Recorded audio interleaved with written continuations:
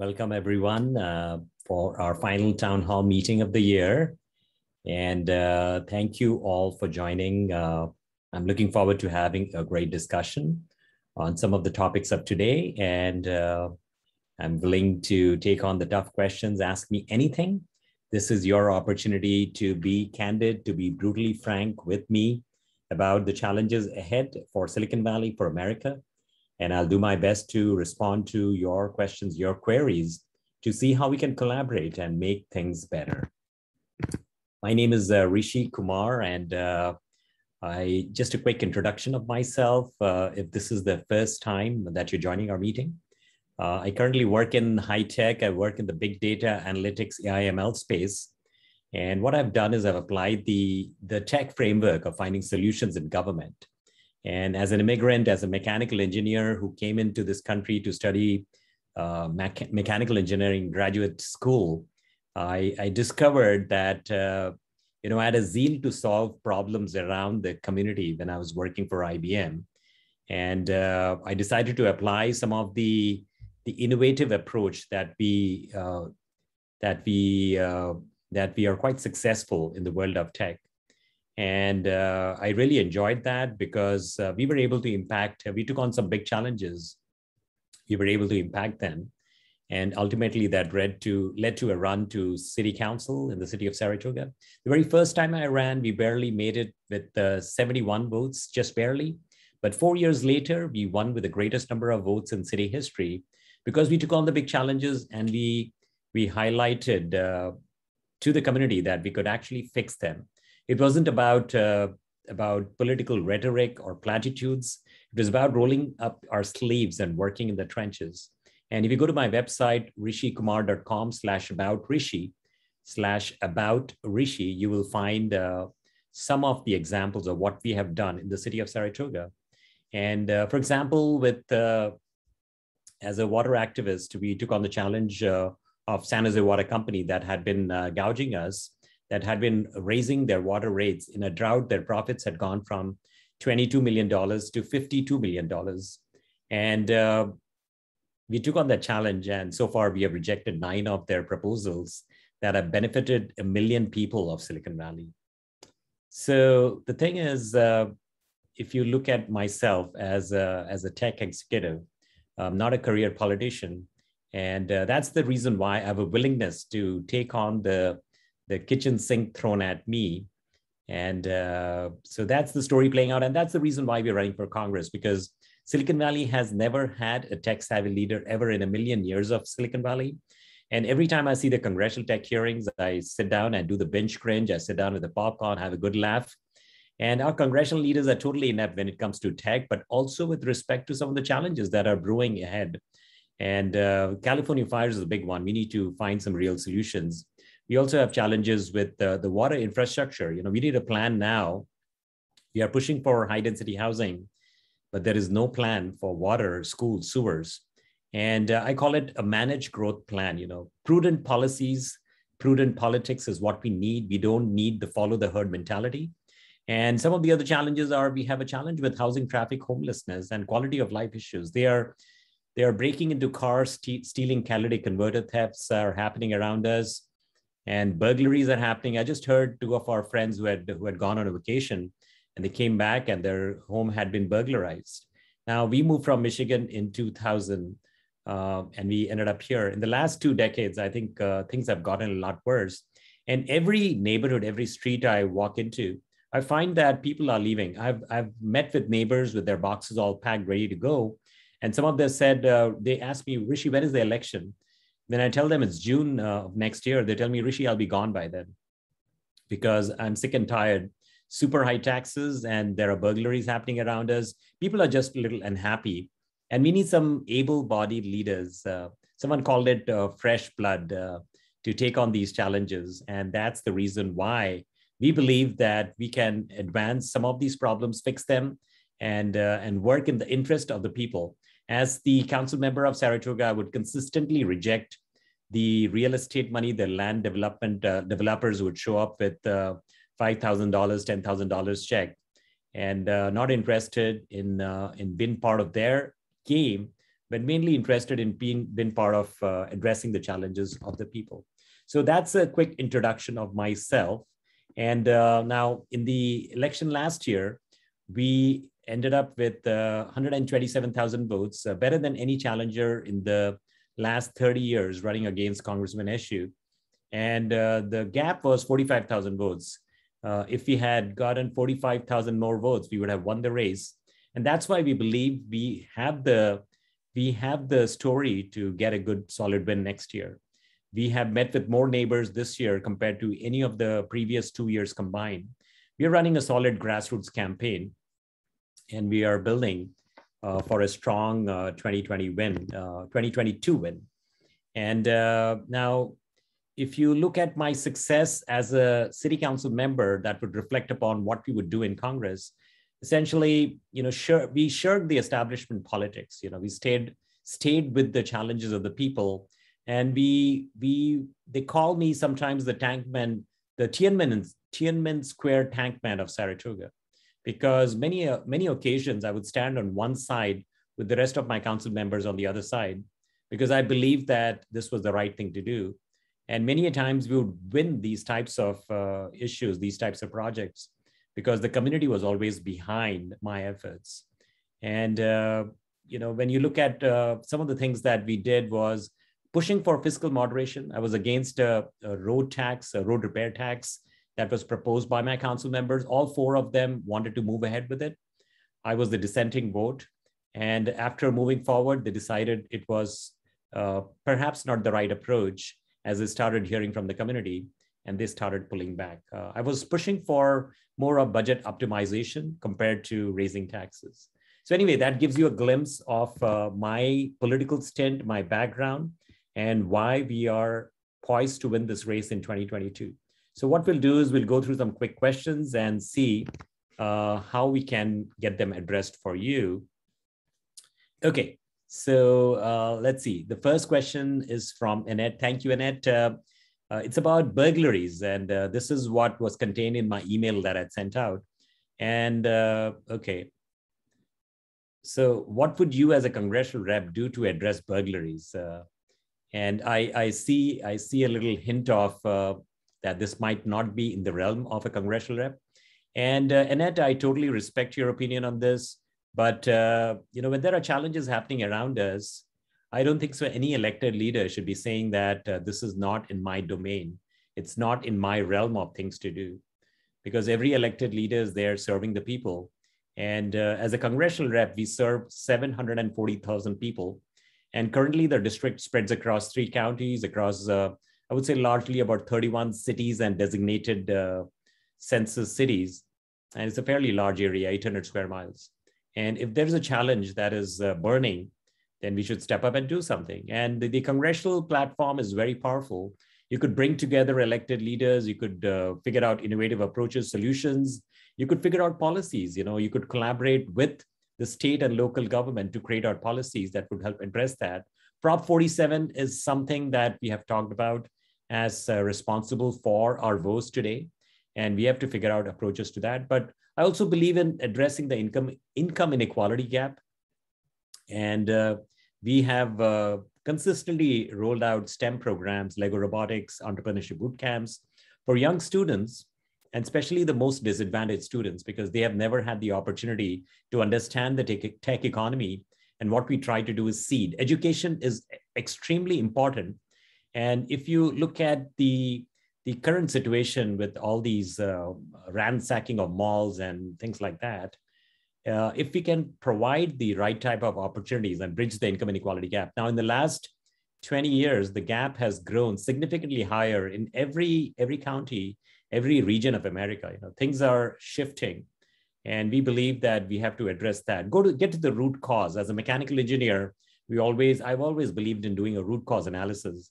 And as part of that, it's about creating education, creating opportunities, creating jobs, and allowing everybody to do well. I mean, we are in the business of creating wealth here in Silicon Valley. We are in the business of innovating, but it's about creating prosperity for the whole world, because what we do here very well, when we roll out a startup that turns into a mega enterprise like a Google or a Facebook, we are helping create innovation models all across the globe.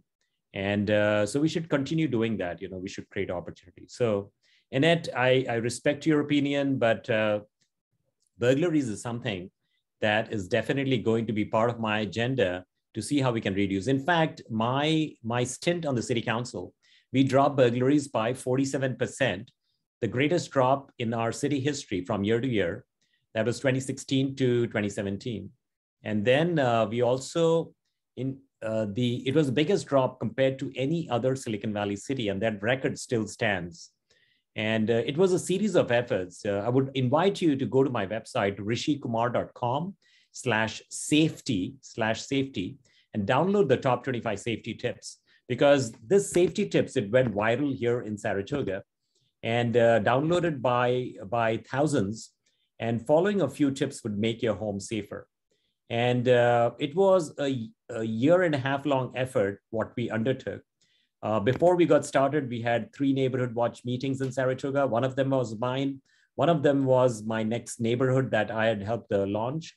And by the time we ended, we had over 70 neighborhood watch meetings, over 300 neighborhood leaders that were empowered about crime, about safety, that were collaborating. We provided our residents the ability to connect, communicate, and collaborate. And we actually helped raise the happiness index of Saratoga, because neighbors that know each other are much happier in that neighborhood. We created cookie cutter approaches of how to launch block parties, how to put out cameras, neighborhood cameras. Working with some of my friends, we rolled out an approach which involved taking the video data, uploading it on the Amazon cloud, and providing that failover and high availability systems that are needed to manage complex camera systems in neighborhoods. So we were quite effective in rolling some of these solutions out. And we will continue to innovate as your congressional rep, Annette, to see how we can drop burglaries. Now, catalytic converters have also become a problem. You can actually go to a shop and they will protect your catalytic converter through a system that they would recommend. And I don't know much about it, but there is a way to protect your catalytic converters. When these are stolen, they actually make, I was talking to a sheriff, they make a couple $100 from this. But obviously, when we go to fix that catalytic converter, we have to spend thousands of dollars to get that fixed. So yes, this is a major issue right now. And we should all be engaged, watching out for our neighbors and making sure that these perps are not entering our neighborhood and robbing homes. That's not what anyone wants to see. Okay, so let's see. Let's go to the next question. And this is from, okay, Rishi, I met you at my door and I said I would like to, okay. Oh, but that is interesting. So this is from Bob, and I'm not sure when we met, but apparently we met at Bob's home, and he said he would like to see fresh blood in Congress. And it was part of my email. And what Bob is saying is, I was pleasantly surprised to find that in your email. I hope you will never meet Count Dracula. This was, we had a one line, and I thought nobody would ever get to that line. What we had said was, our neighbors are asking for fresh blood. And I hope I don't encounter Count Dracula when I knock on that door. And looks like just Bob and myself are reading the emails that we are sending out. But Bob says it's not a question as such, but it's more interested in my ideas for Congress in terms of what would Rishi do. And essentially, some of the things that we talk about, now this is a loaded question in terms of, and Bob, I'm pretty sure we talked about this at your door, but my approach is to be a problem solver. I do not want to be a career politician like we have so many in Congress today. And one of the things that we have done is we have signed the term limits pledge, because we need term limits in every strata of American politics, because our politicians are staying there forever. We also need a cultural shift away from the lobbyist and keeping it squarely upon people, and which is what I'm looking to do by rejecting the dark tainted money. We do not take that type of money. And politicians today, including politicians in our congressional district, do. which is absolutely okay. It was the old school way of doing things. We have always rejected the land developers and keenly interested to fix the challenges. If you look at my stint on the city council, that was why we ended up winning with the greatest number of votes in city history, because we believe in taking on the big challenges. And that's the pledge that we make today and every day, that we will always tackle the tough challenges, no matter how difficult they are. Thank you, Bob. I really appreciate that. Oh, so now here is a question. Please don't mention my name. We are heading out to Hawaii. Any specific safety tips?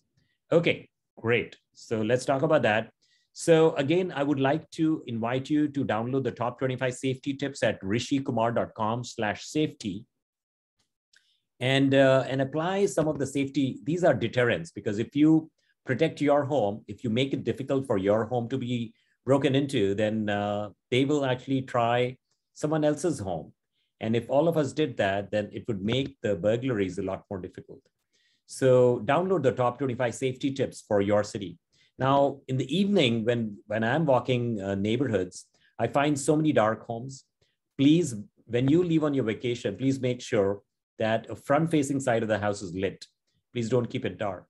And while going to the airport, I would be very careful about taking ride shares or letting the maids know or contractors know about the fact that I'm going to be gone on vacation. Just keep it quiet, and make sure you have your lights outside the home also turned on every evening.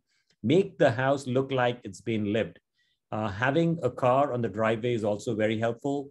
And so just simple things like that. And one final tip is, please do not post any vacation pictures while you are out, because they are scoping the world of social media and trying to find out who's on vacation. Let's go break into that home. And you don't want your home to be targeted. Okay. Hopefully that answered your question.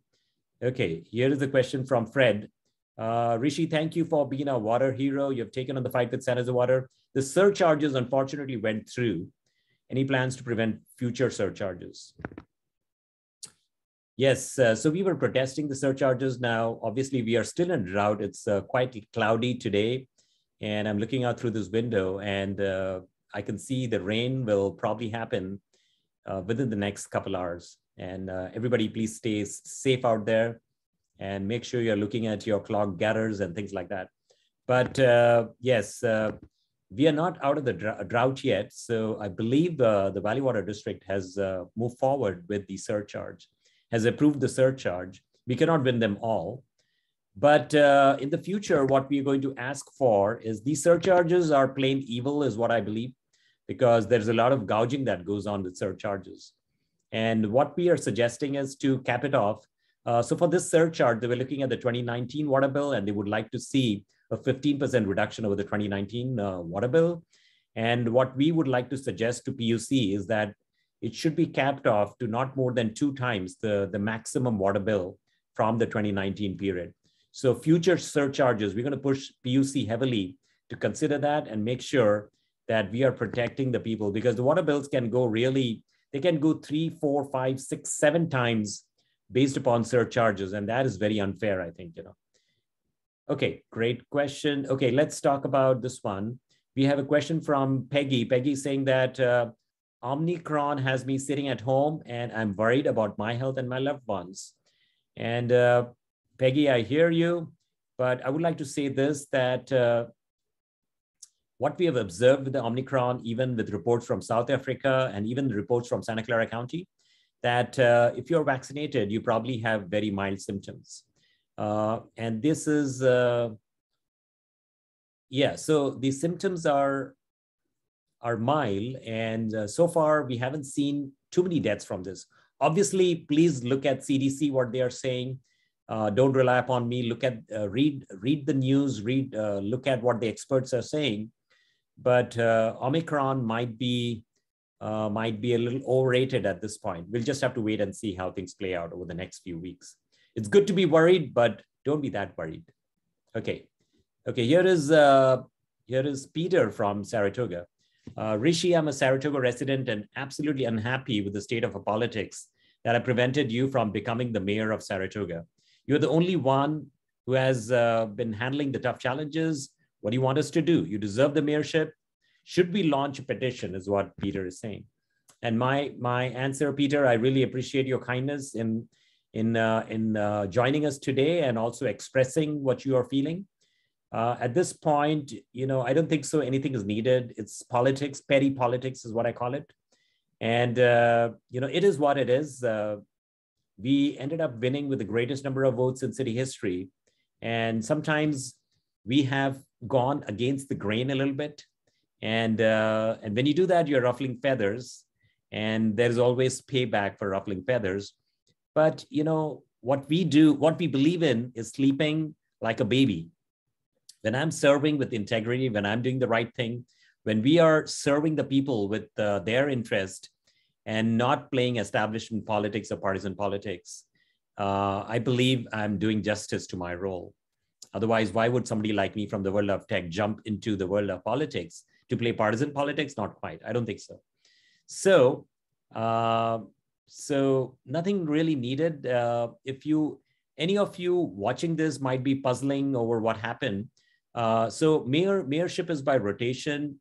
Every council member in Saratoga takes 1 year to become the mayor. It's a ceremonial role. And this is my 8th year on the city council. And seemingly I've been ignored. I've been ignored for the mayorship.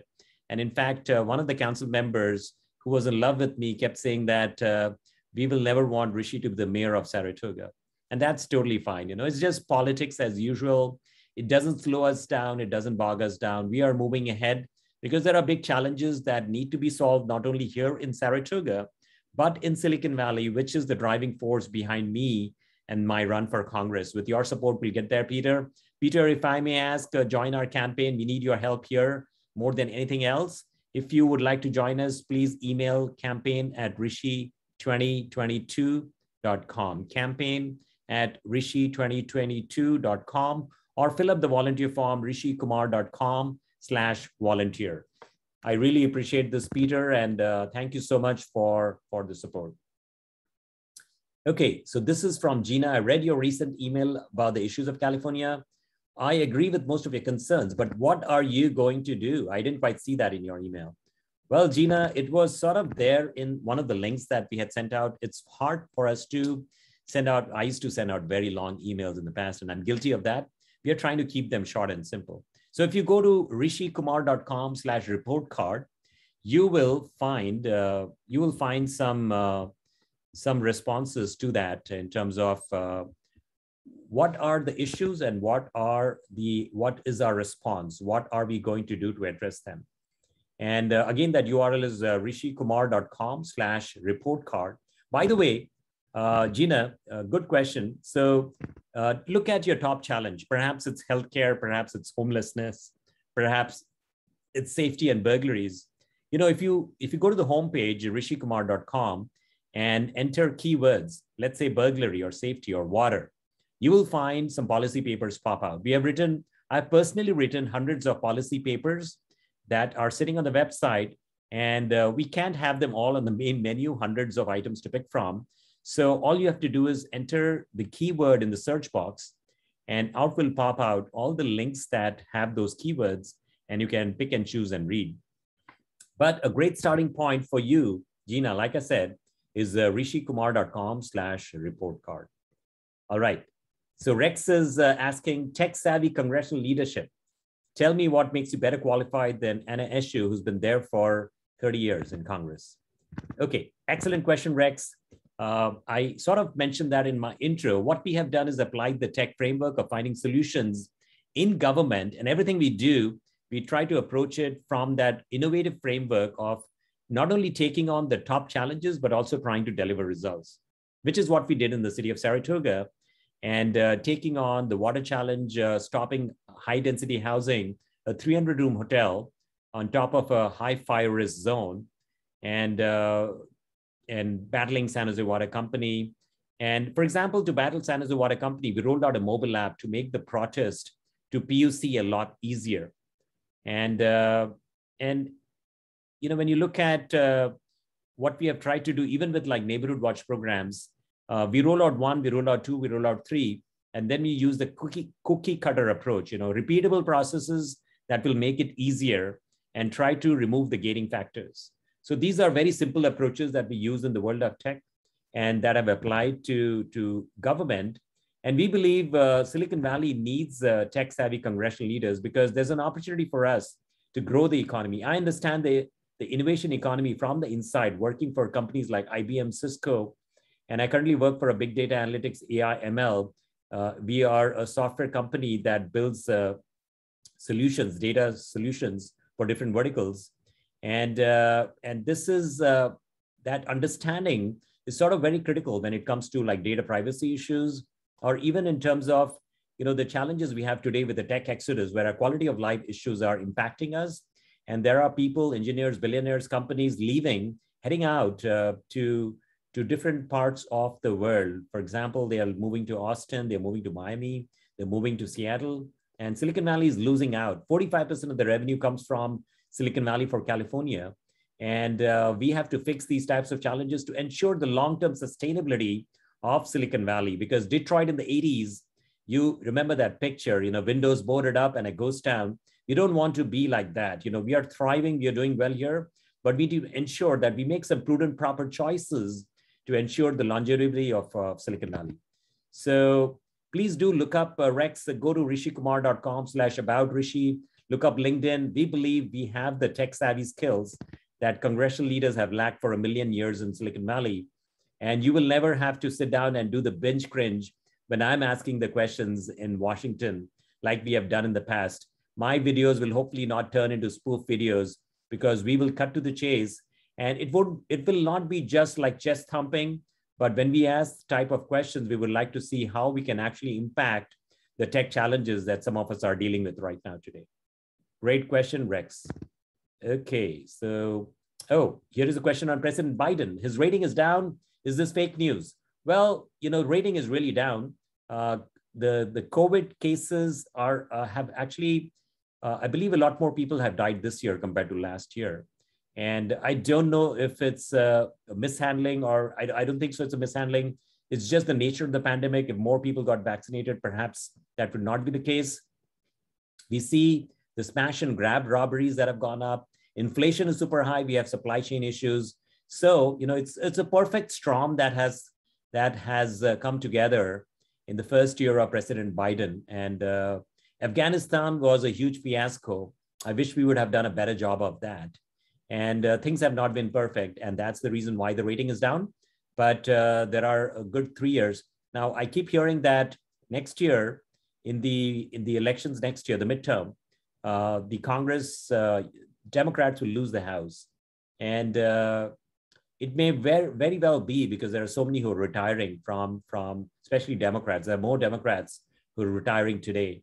And, I think if the Democrats and Republicans stepped up to address the need of the hour, to really collaborate to fix the problems, I think the infrastructure bill was great.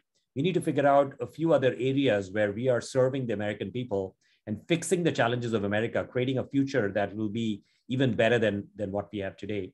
And it'll be all good. Okay, any other questions? Let's see.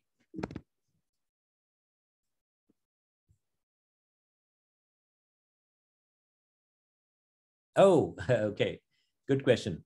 I see from an anonymous attendee. Rishi, your slogan mentions new energy. Does this imply anything about energy independence? Okay. I like that. So when we talk about new energy, we talk about new energy in the world of politics. We need some able leaders stepping up to address the challenges. But yes, we need to be energy independent also. And we need to figure out, how can we innovate with energy? And if you search, if you do the keyword search with energy, you will find some policy papers out. We believe in exploring different options. And the nuclear energy, for example, I'll just give you a quick example. The nuclear energy has some issues today with respect to, reactors that go haywire and that tend to cause environmental damage, but also in terms of residue. If we can fix some of these issues, and if we can package it into a foolproof, fail-safe, a system that does not fail, then that could very well be a future. And windmills, for example, are causing a lot of environmental damage. There are birds dying. And, the bloom energy, for example, is fossil fuel based, but it's packaged like this. A box that sits on my hand can power an apartment. And we need to continue to explore options like these that will, the regenerative braking system of Tesla is good. And I believe that we are at the fringe of a breakthrough. We need to figure out, and who can do that? It is America, because the innovation is happening here in Silicon Valley, and we have to focus on energy and figure out opportunities to create energy independence and roll out better options for the rest of the world, which will also ensure that we don't have these fuel guzzling cars that are being driven in India and China that are spewing out carbon monoxide. It's not very healthy.